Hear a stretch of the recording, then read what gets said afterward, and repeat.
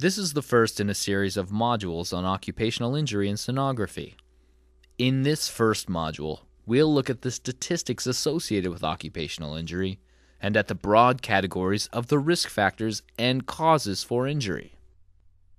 Work-related musculoskeletal disorders are defined as those conditions that are either caused by work activities or aggravated by tasks performed at work.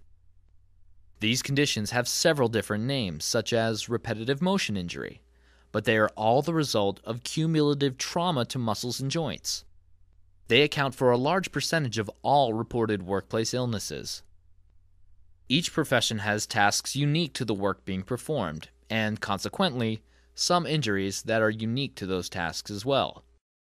These injuries have been reported for many years in other industries, for example among postal workers and barcode scanners.